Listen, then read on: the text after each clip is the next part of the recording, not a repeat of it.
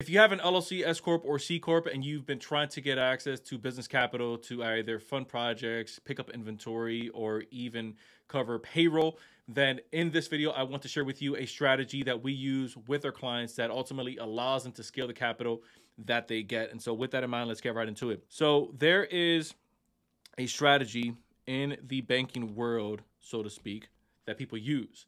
And that strategy is known as credit stacking. And I know that I have the world's best handwriting, so I'm going to narrate this as I go.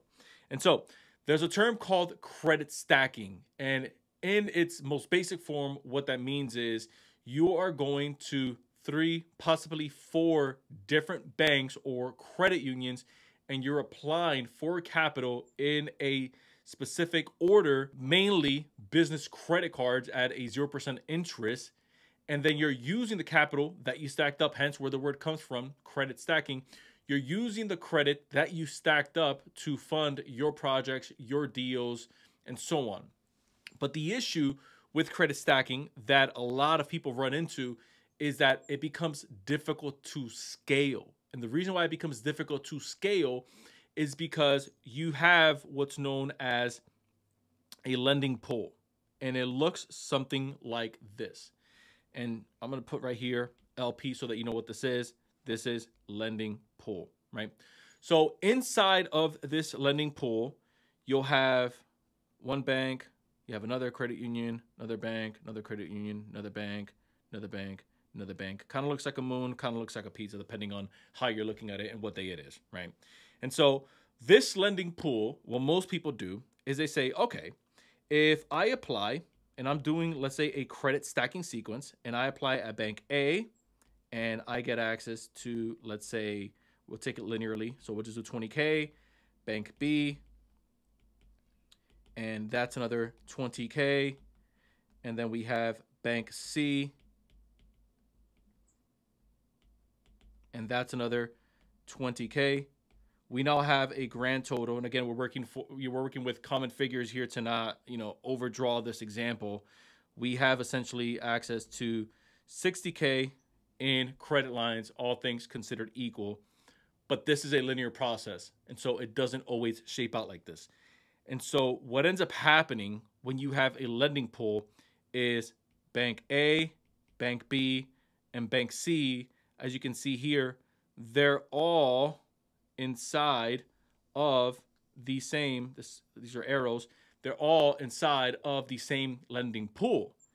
And now what ends up happening is that since you fall in line of the same lending pool, meaning you are going to the same overseer or the financial institution that's overseeing the credit approvals, you fall within, that should be a UW, which stands for underwriting.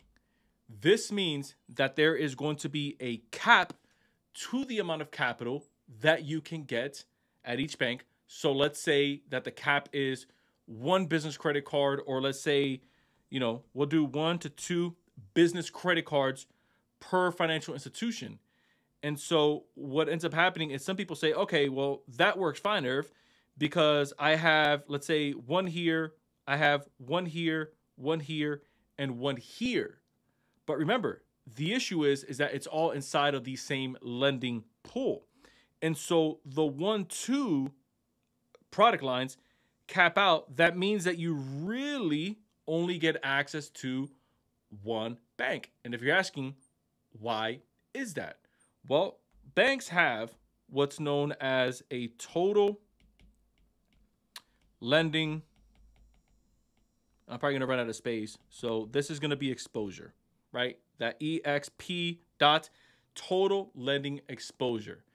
And each bank has their own threshold for how much they approve, not just per borrower, meaning you, the business owner, if you're personally guaranteeing it, or if it's more than 1 business owner, let's say per owner on the entity, if it's 50-50, each of you are going to have a cap that can be anywhere between 50 to 100. So there's a total lending exposure on the owner side, but there's also a total lending exposure on the business entity side. And for bigger banks like Chase, it's, you know, Chase, Bank of America, sometimes credit unions, depending on where you're going, if they're a bigger branch or a bigger brand, it's usually right around a 250K threshold. Now, this isn't set in stone. The 250K is not set in stone.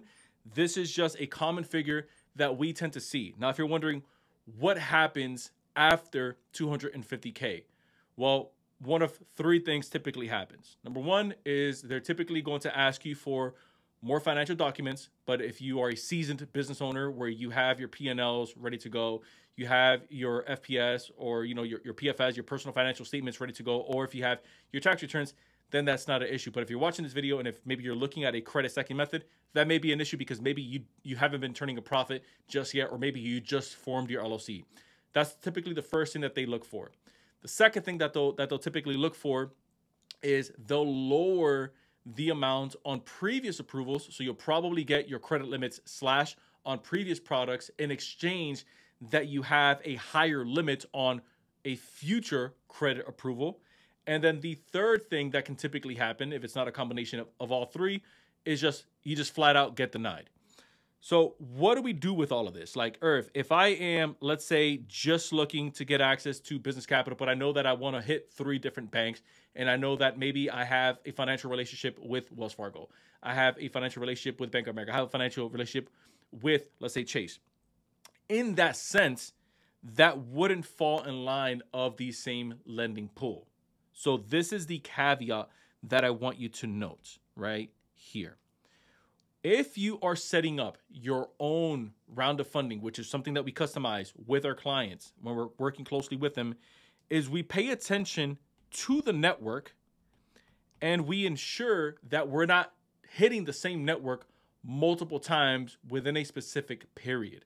And so if I know, hey, with, let's say, Chase, we're maybe only going to get access to 2 credit lines given this business's situation, then let's say, grab access to 1 business line of credit product and 1, let's say, business credit card, and then let's move into the next financial institution.